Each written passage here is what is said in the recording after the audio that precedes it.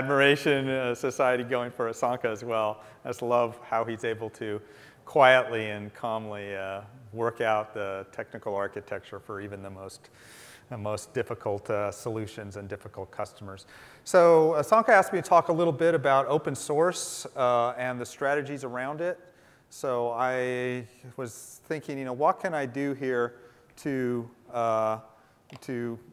bring something more current to the table? I think open source is well embedded in the environment now, of course, of the enterprise. But there's a lot of things that have been changing lately in the open source environment. So I thought I would open up a bit of discussion with you about some of the strategic choices that you have around open source, and maybe provide some ammo that you can use while making selling open source inside your organization. And I do have a point of view, so I'm not claiming I'm right on all these things. This is some of the things that I've been seeing among our customer base and things that I've been thinking about in the industry. But I'd love to have you push back on any of these, and if you can, and tell me how I can continue to promote open source better in the industry. So I thought I'd organize the talk around some questions that I've been hearing from customers. So this is the 8 slides I have in my presentation, are just some discussion around these 8 different topics about relating to open source in your organization. Some of these are old questions that are getting slightly different answers these days, and some of them are new. But so I'll just go through these 8 questions. So if any of these questions aren't interesting to you, now's a good time to leave, and I won't take any offense to that. I also found my 8 slides had a lot of text on them, so I thought I'd better put some color into the presentation. So the first question is about digital transformation. How can we take the old business and build new value around it? And Sanjeeva talked a little bit about this in the keynote this morning. How does open source contribute to and actually be a central choice that you make as you're working on your digital transformation strategy? And I think there's really 2 areas that it boils down to. One is about control. So digital transformation is about increasing your consumption and production of information. It's about becoming more of a software company, no matter what industry you're in. And the control over that core asset of your business, which is increasingly software, is really a strategic decision that you now have to make in your company more often. And one of the things about open source that really helps that is it gives you all the advantages of ownership. You can see the code, you can fork it, you can change it, you can resell it. It's open. You are free to do what you want. So choosing open source today isn't going to lock you out of decisions that you could make in the future. So it really becomes about giving you the control that you need over the core assets of your company. And the other part is about agility. Open source is really built for agility. It's built to be adopted quickly. You just download it and you use it. You don't have to go to your lawyers or sign up for a trial version before you try it out. It's easy to discard. It's easy to experiment with. One of the things our customers like is that they can get well down the road with a project before they have to even consider whether or not a commercial relationship makes sense. You don't have to buy software first and then have shelfware. It's built by its nature, as Sanjeeva pointed out, to be extended, adapted, combined with other technology. Those are all very important in achieving the agility that you're looking for in a business organization. So one of the things we're going to be, I think, doing more this year is really promoting open source as a key strategy that you should adopt when you're looking at agility and control. The cloud is really changing everything. So a lot of our customers are saying, oh, I used to do open source, but now there's these cloud services. And in fact, cloud is really cool. I can just go, I can get it today. I don't even have to download and find a server to run it on, so forth. And so, is open source still relevant in your organization? And my answer is yes and no. Yes, it absolutely is. If cloud, you can't use cloud for some reason, if there's some regulation or some policy in your organization, those are diminishing quickly. We used to see a lot of pushback on cloud services because of security, data privacy, things like that. Those are really diminishing. We don't hear those nearly as much as we used to. But then there are still control issues. If you're adopting a cloud service, a cloud is becoming a new source of lock-in, even though it's quick to get in and it's a very modest operational expense to get started. It can be very hard, actually, to pull away from a system, a cloud system. And that system might be critical to your business. So thinking about whether there's some control issues that you need before you sign up for a cloud service. And there are times when a cloud is just, you get efficiencies because it's one size fits all, more or less. And sometimes one size doesn't fit you. So there's good technical reasons sometimes to have deeper access into the code base, the running operational system, make the modifications and customizations that optimize it for your business. And then another question I've been hearing more customers asking is, if I host in the cloud, who's benefiting from the analytics? Analytic data can be another product. It can give you a lot of insight. Are you really getting all the analytics that you could use from a cloud system, or are some of those being hidden by the vendor? So those are some of the reasons people are still choosing open source. But we also recognize, of course, that if you're really just trying to turn a system on quickly, it's hard to beat cloud. You just go to if you need an API management solution, you can go to our website, you sign up for your free trial, and within seconds, you have your system up and running, and you can start to configure it and get value out of it immediately. So that's hard to beat. So it's also not so much if I need to evolve the system. If my need to evolve is limited, so I'm doing a simple project, I'm not expecting to change it very much, a cloud system might be perfect. I can start there, and I don't have to worry that I won't have the ability to evolve in the future because I just am not prioritizing the evolution of the system.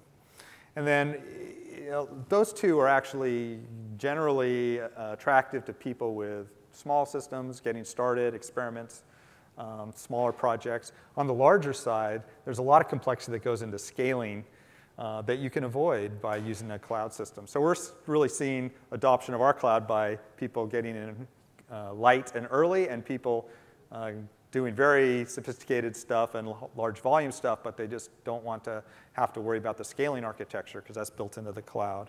So there really is, for each project, I think there's an answer that you can determine from examining some of these questions, but that answer might also change over time as the conditions change.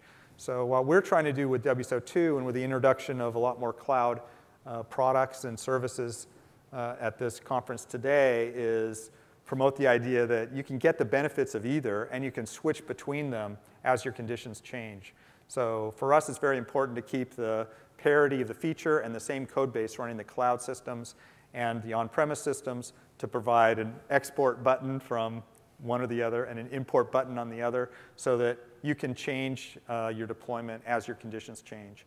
A lot of our early customers on cloud would start there. They would try it out. They'd be on there. They'd develop the system. They'd understand what their needs were. They'd validate it all. They'd start to see it scale up. And then they'd be able to make a decision. Do we want to stay on cloud? Does on-premise make more sense? And some of them have migrated onto open source for some of the reasons I've listed here. Other ones have kept on. And we've actually seen some folks even go from open source into cloud as they built their application, decided, hey, the cost model, the not worrying about scaling is an advantage to me. I'd rather have this in cloud and moving it back into cloud. So one of my favorite new terms that I've heard over the last year is talent strategy. As we've seen, digital transformation isn't just about technology, it's about business culture.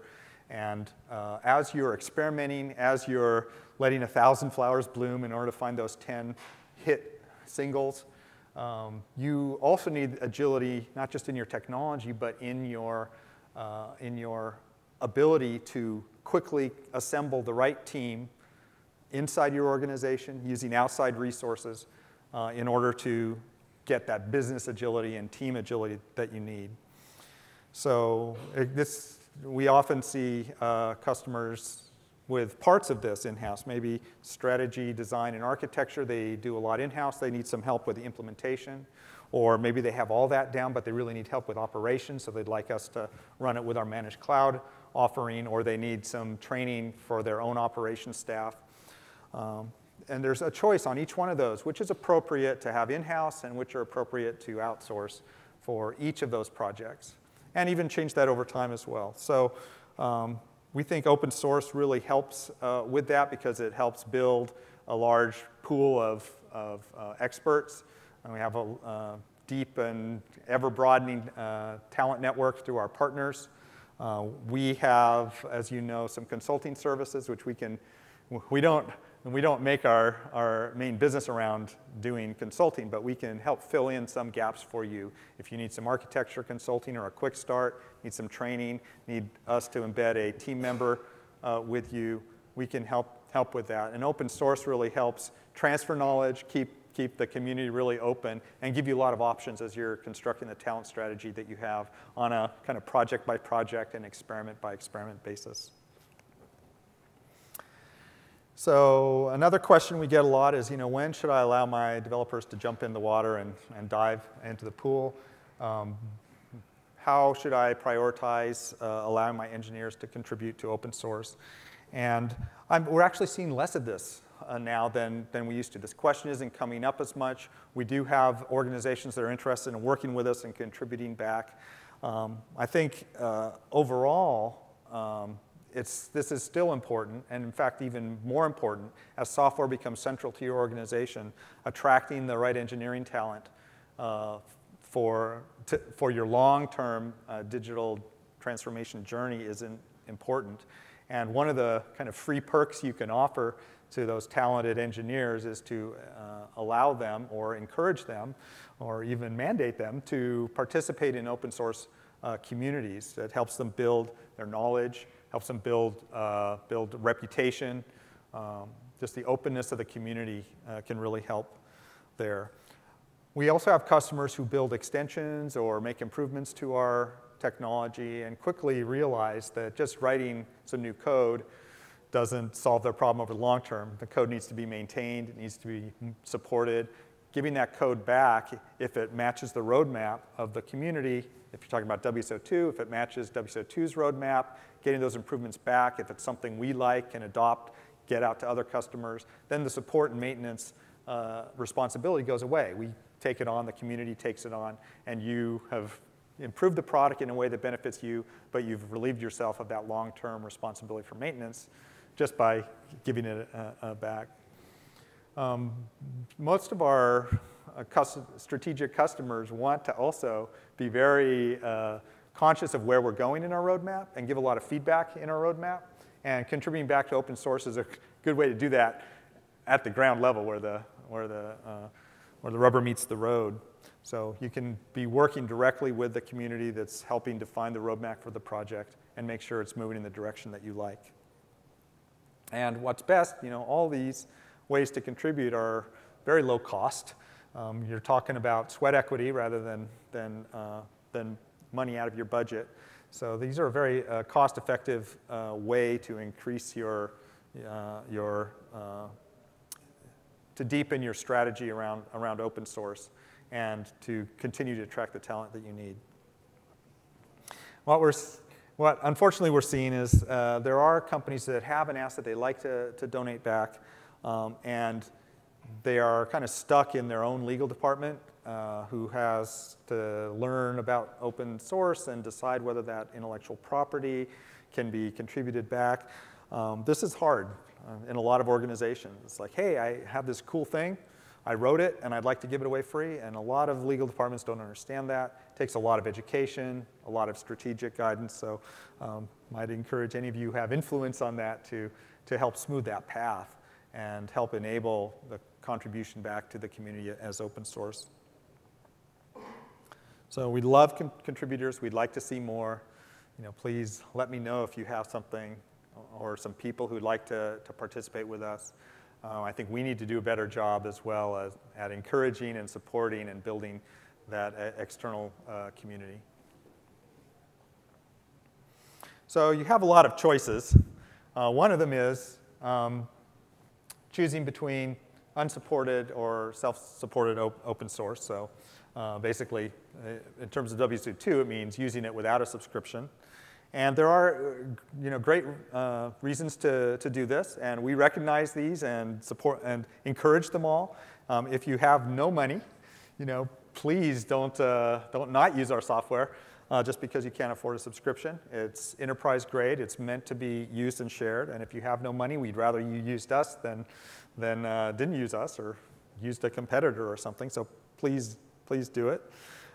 If you really are willing to match the level of expertise that you develop with the risks that you incur, then that you might incur by using the software, that's great. If you have a low-risk project and you feel you have the ability to maintain it, if there's a problem with it and the consequences of an outage or a bug or something are not severe, that's totally fine.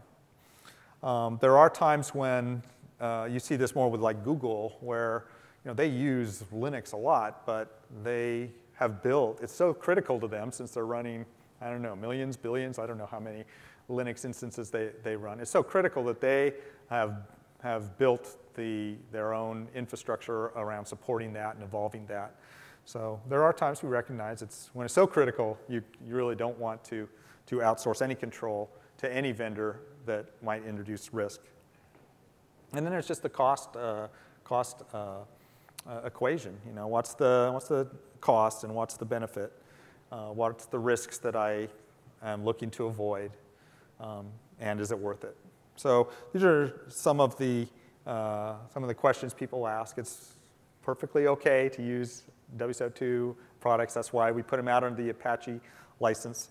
But I think most of the customers that we've worked with that have explored this in more depth have found that supporting the software and providing updates and resolving issues and managing a 24/7 support operation, it's hard, sweaty, unglamorous work.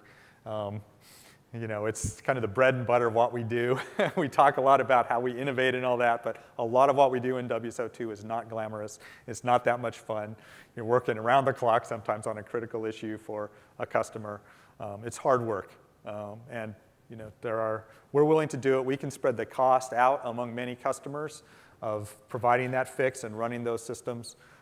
So I think of course, our customers have all decided to do that. I think there are some of our users who also would do better to look into this, assess the real risks they're taking, and see whether they can outsource that horrible drudge work of supporting and updating the code to us.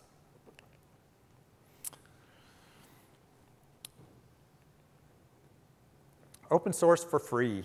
It's kind of a bit of a Wild West rodeo. Everybody can be going in different directions. And again, we don't have a problem with anybody using our code for free. It doesn't cost us anything to have you download the software. What it costs us for us is to support customers, interact with customers. All the work that we do with our customers around that relationship, that's the relationship we have to monetize. We need to collect money in order to sustain a business based on that relationship. So we're perfectly happy to have people use our stuff, but we can't support you for free. If you want to use it for free, you're on your own. And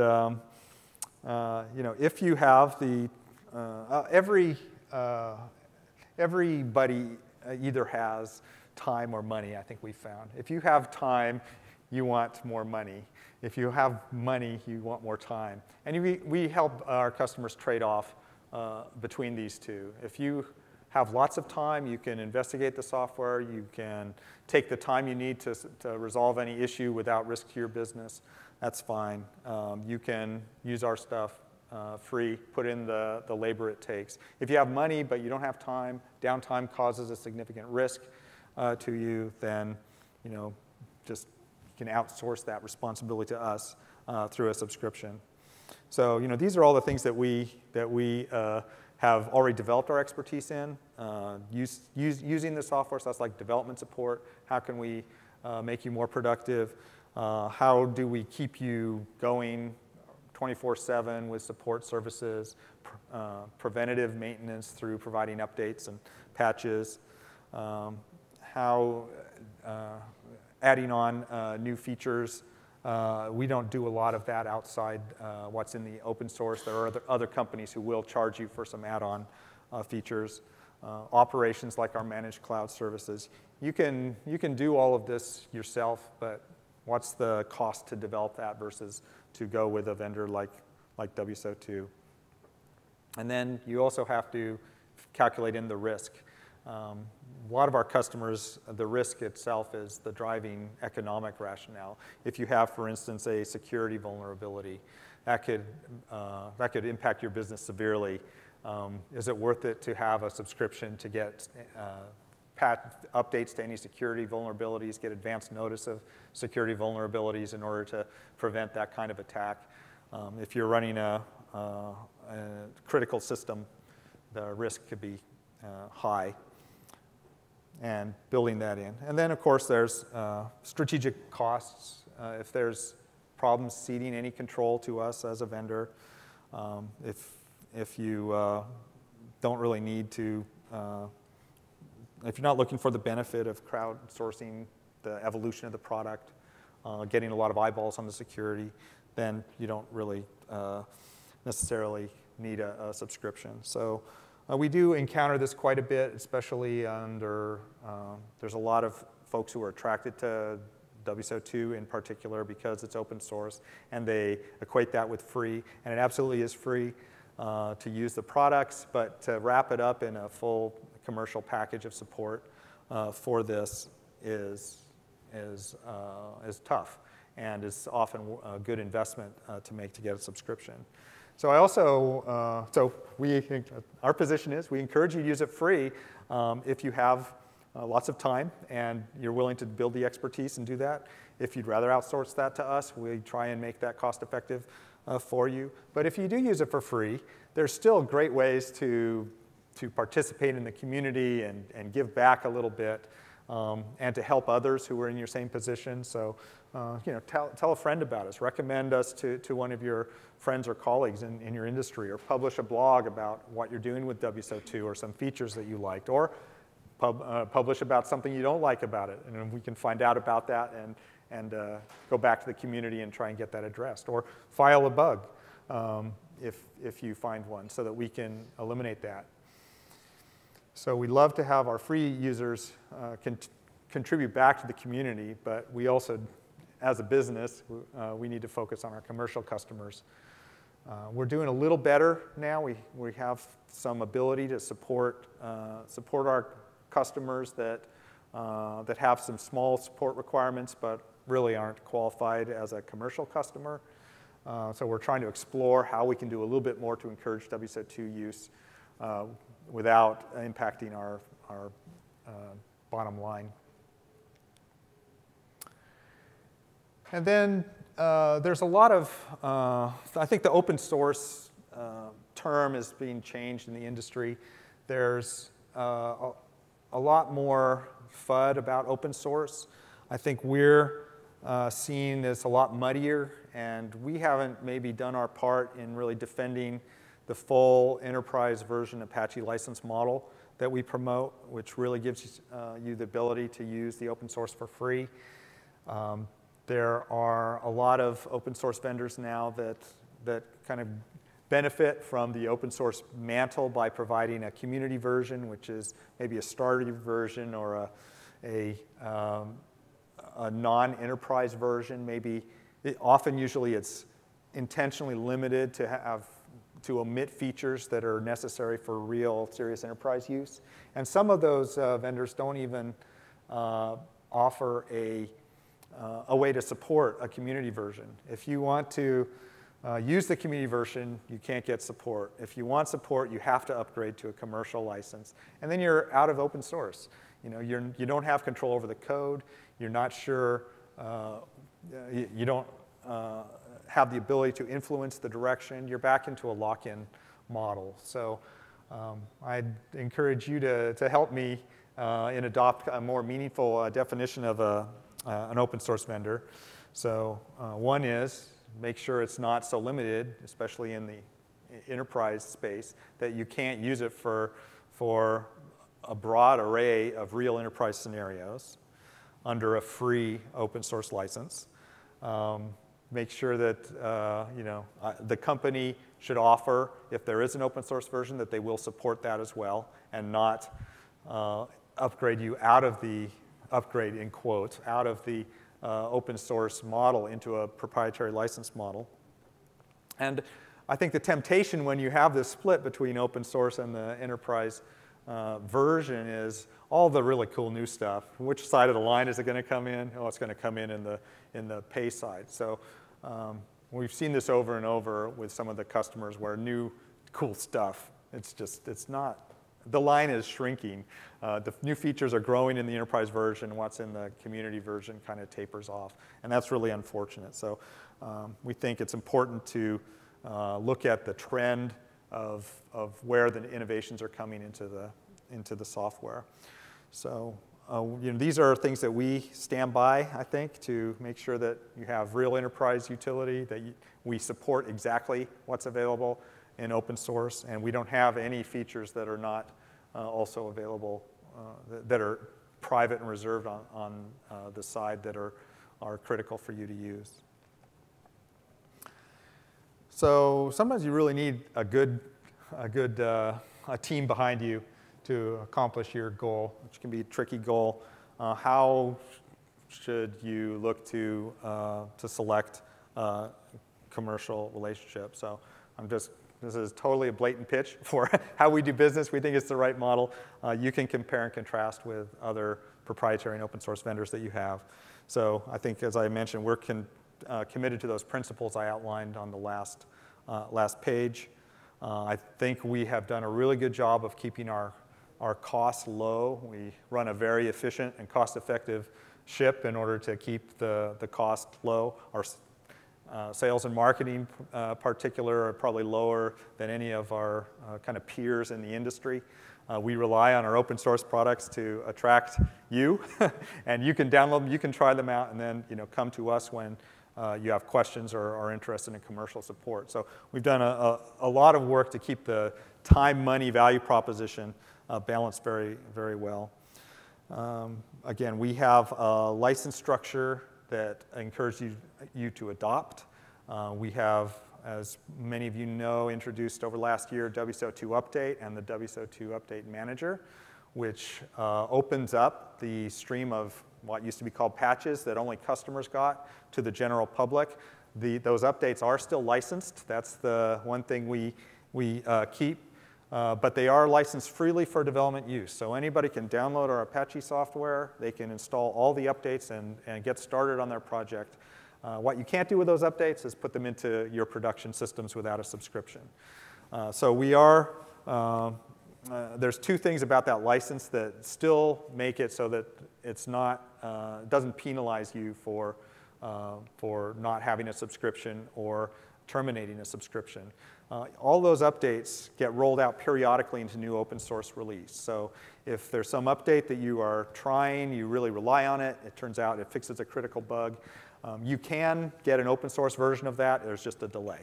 So if you have time, you can wait for a new release of that product, which will have all those updates built in, and you should be good to go, and you can use it completely for free.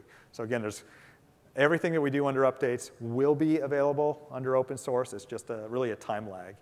The commercial service and the license gives us the ability to deliver those periodically in kind of real time, continuously to our customers as an additional benefit.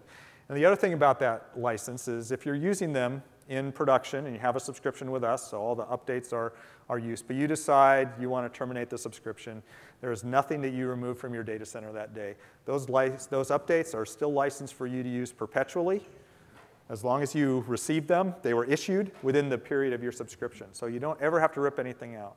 If you want to terminate your subscription and then scale up to 100 more instances, you're not allowed to do that because you're not licensed to have those updates in that new subscription. So there is still a value to have your subscription. We don't want to lose you as a customer. But if you just want to lock down a system, it's been running perfectly, you don't want to destabilize it, you just want to terminate your subscription, that's fine. That's within the parameters of the update license. So we're trying to make, eliminate something that could be very disruptive to your organization where you need to terminate the license or terminate the subscription for some reason, but you don't want to terminate that license.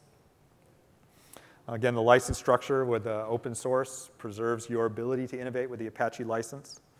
And then there's, trust. A lot of our customers come to us not just for the products, for the technology that we deliver, but for the relationship that we give, trusting Asanka and the folks on his team to work with you on an architecture, maybe give you some new insights, learn together what's going to work in the future. And provide the services both at all phases of your project, including when you're in steady state production with 24/7 support and things like that can help you. You can trust us to help you get past any issues that you find. So that's it.